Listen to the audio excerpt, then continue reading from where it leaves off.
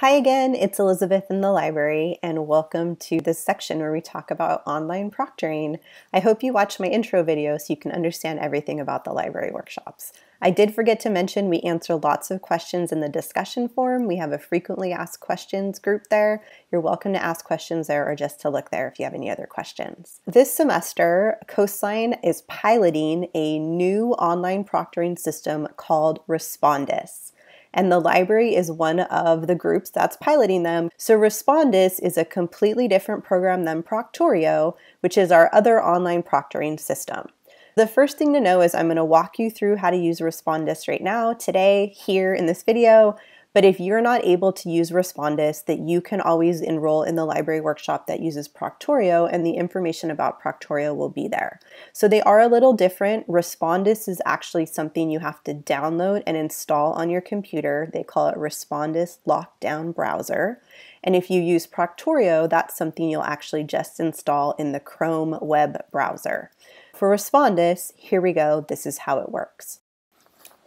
So before we can even get to Respondus, I want to talk to you about the one-time passcode when you log into Canvas. So when you normally go to log into Canvas, this is the login page you'll get. And multiple times when you click on it, it will then ask you for the one-time passcode. And you can set this up multiple ways to have it emailed to yourself, texted, and there's even a mobile authentication.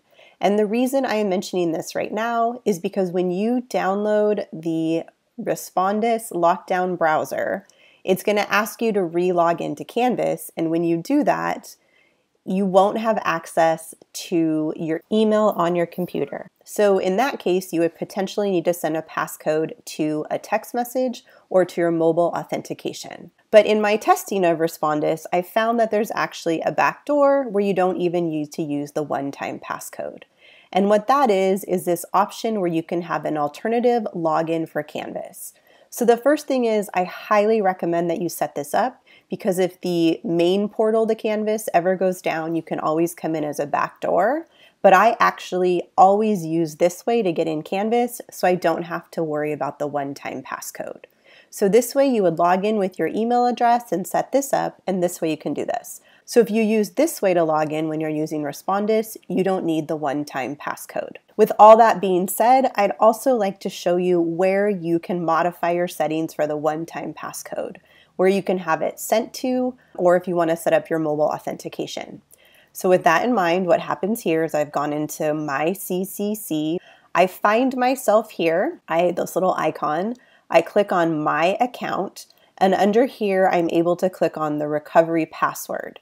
And here I can change where I'd like to have it. I can send it to my email or text. I also mentioned there was the opportunity for mobile authentication, which one of my colleagues swears by.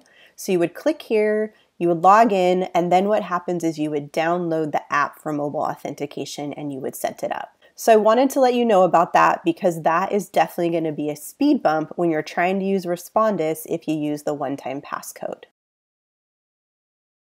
To download Respondus, you'll just need to click on the quiz. So when you go to the quiz, it's going to tell you that it requires a Respondus Lockdown Browser.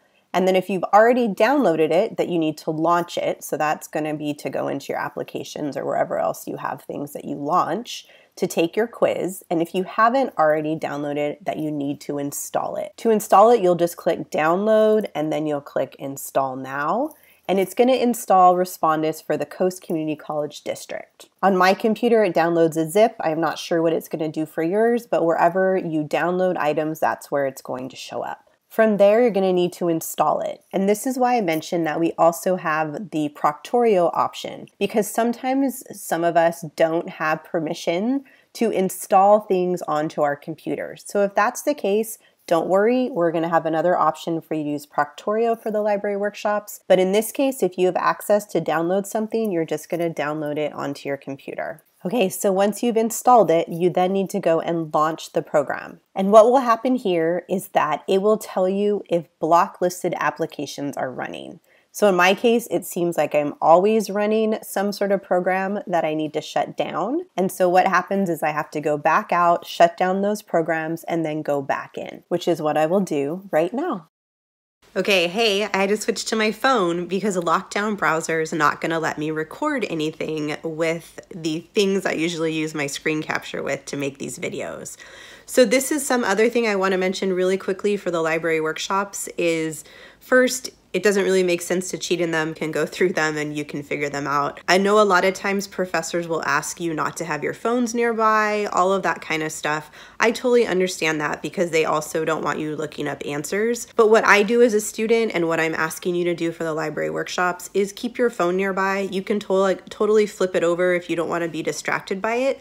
But if some sort of issue comes up for technology, it's hard for you to take a screenshot to be able to show me or someone else who might need to see that what is going on. So if you run into any technical issues while using Respondus and you can't take a screenshot, please just pull out your phone, take a picture of the error message, get kind of close for me, and then zoom back so I can see the whole screen, and then just tell me what happened when you tell me you're having technical problems. This helps me do a much better job of helping to troubleshoot. It shows me what's going on and it helps me, send that information on. Now let's get into what's happening in the Respondus Lockdown Browser. If you recall before, I had a whole bunch of things that needed to be shut down before I could do anything.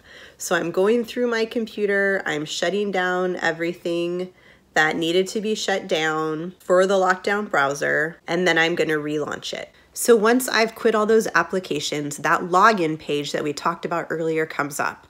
The one where you can log in with your Coast username or password, or where you can log in with the alternative Canvas login. Like I've already said, I use the alternative Canvas login and I just click on that here and then I log in that way. So what happens is it basically just brings me up like I'm in Canvas in a normal web browser. So I'm gonna have to re-click on the library workshop. I'll need to go into the modules and go back to the photo identification verification practice quiz. And then I take the quiz. So just a quick note, Coastline is piloting this semester. So if you have any feedback, go ahead and let us know. We're ultimately doing this for the integrity of the education that we have. And so any feedback you have is great. Once you log in and click on the quiz, you're going to see the way I've set up Respondus for this course. The first thing you're going to have to do is you're going to need to agree to the terms of use. The next thing you're going to do is a webcam check. And I probably should have mentioned that you needed a webcam for this. So here I am mentioning it now. So you're going to do a webcam check. The third thing you're going to do is you're going to need to show your ID. And as I mentioned before, if you want to cover anything, that's totally fine. You can see in this page where I'm showing my identification, I have my picture and my name. And then you'll click Take Picture when it shows up, and then you can click Continue. From there, Respondus uses something they call the facial detection, and I just want to let you know that in the library, we really are just interested in checking your photo ID. Respondus does record you during this. We in the library are not looking at any of that. If there's music happening, if someone comes in when you're doing anything, you don't need to worry about that for the library. But as a total side note, if you're taking any kind of quiz for a different class, if possible, and I know it's not always possible, but try to let those around you know you're taking a test. Try to find a space where people don't walk in. I have a joke that I have a library office sign that I hold up. I kind of put on the back of my computer when I'm working so my husband won't talk to me. And when I'm a student, I actually put a big red sign on the back of my computer that says, "Testing, please do not disturb," when I'm taking a class. So just those things to consider in the library. We're not too worried about that for our workshop. But you will have the facial detection check. And this is also part of why we're piloting this program. We want to see if it works during your quizzes, all of those kinds of things. And I encourage you to give us any kind of feedback. And because privacy is so important to the library and to everyone here at Coastline, this is part of why we're piloting this program. Anything that's recorded using Respondus will only be visible by your instructor. The final step is going to be to begin your exam, and you'll just click Begin Exam, and then it will be like you're normally taking your exam in Canvas. And then when you're finished with it, you hit Submit, and then you'll have the option to go to whichever library workshop you'd like. Since you're already in the Lockdown Browser, you'll be able to just go in. You don't have to reopen it to take any of those quizzes. Everything will be set up. But if you quit the Lockdown browser and you haven't completed the library workshop and you need to come in to complete different sections of whichever one was assigned to you, then you will need to relaunch the Lockdown browser, log in again, all of those things to be able to do it. So there you go. Good luck, and let us know if you have any questions.